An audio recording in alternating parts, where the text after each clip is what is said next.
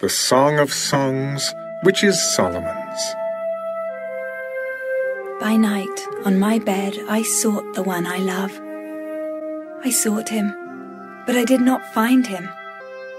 I will rise now, I said, and go about the city. In the streets and in the squares, I will seek the one I love. I sought him, but I did not find him.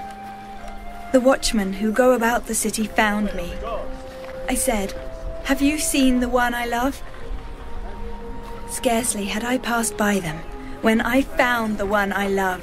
I held him and would not let him go until I had brought him to the house of my mother and into the chamber of her who conceived me.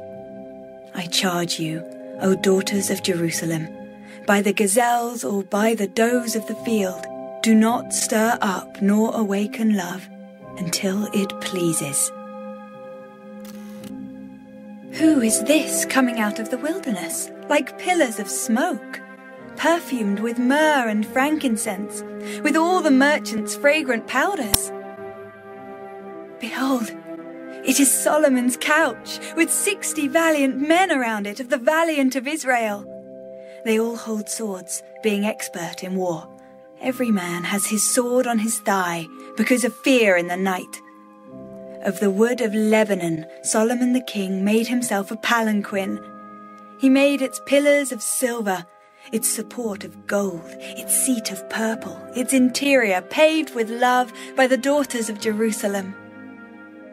Go forth, O daughters of Zion, and see King Solomon with the crown with which his mother crowned him on the day of his wedding, the day of the gladness of his heart.